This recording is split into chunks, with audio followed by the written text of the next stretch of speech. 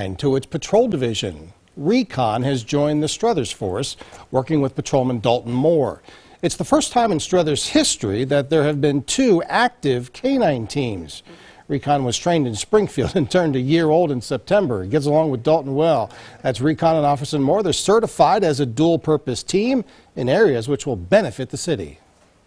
It'll help by keeping drugs off the street, being able to track suspects, as well as if a child goes missing or if an elderly person goes missing, we can help get our resources out and bring people home safely. The Struthers Rotary and the St. Michael Women's Auxiliary made donations which got Recon on the force. Struthers' other K-9, K-Lou, has been on the force for 5 years.